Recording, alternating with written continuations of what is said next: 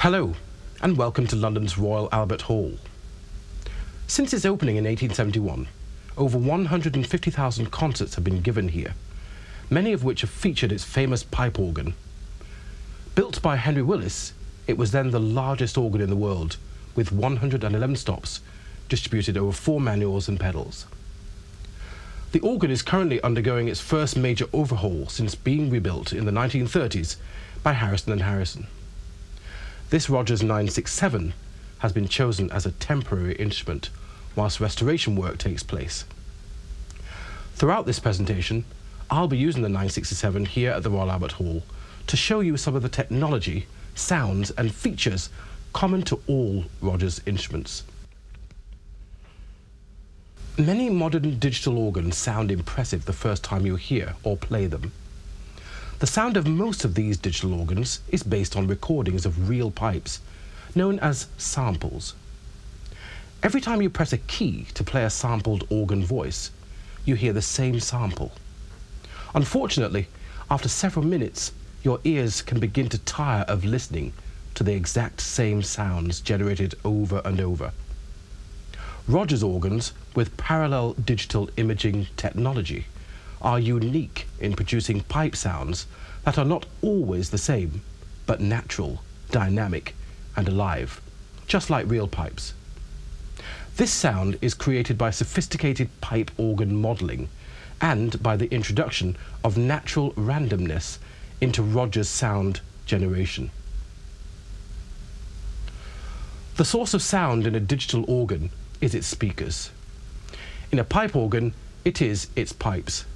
And because there are many pipes, each of which occupies a specific location in the organ case, the sound that comes out can be very complex when a large number of pipes are played together.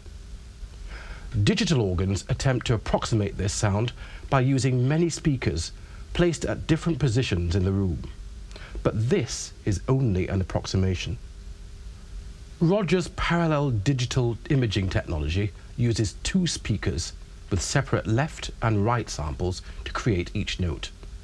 This stereo sound generation allows each note of each stop to be placed at a discrete and individual place in the stereo field, replicating each pipe's position on a wind chest. This gives the Rodgers sound a unique warmth and clarity. In playing any acoustic instrument, there are always variables. Every time a violinist bows a note, even the same note, it is slightly different. The pipe organ is no exception. Variations in sound are caused by changes in temperature, air density, and wind pressure. Each time a Rodgers organ is powered on, it retunes slightly different than before, ensuring that these variables are present in the Rodgers sound.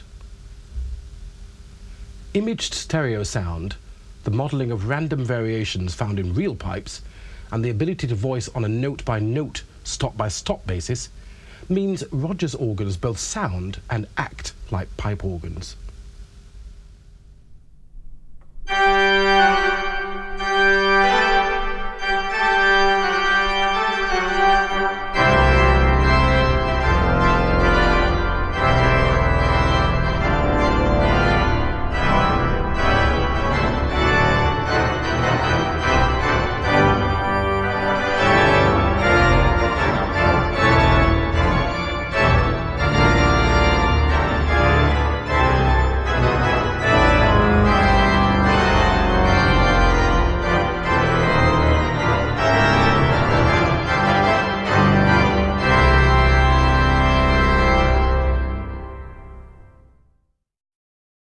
Organ stops are divided into different families of tone.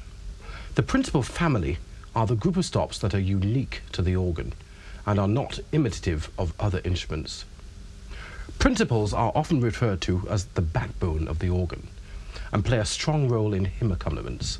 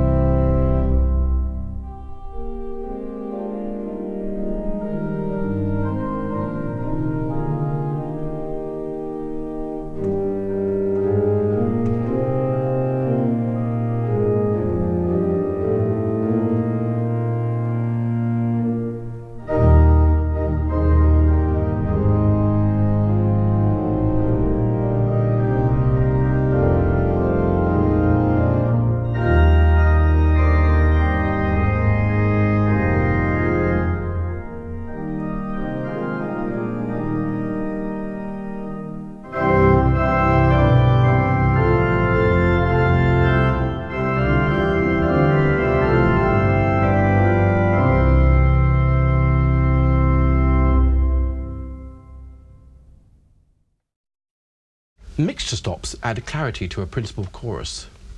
This next example faithfully recreates the North German Baroque sound.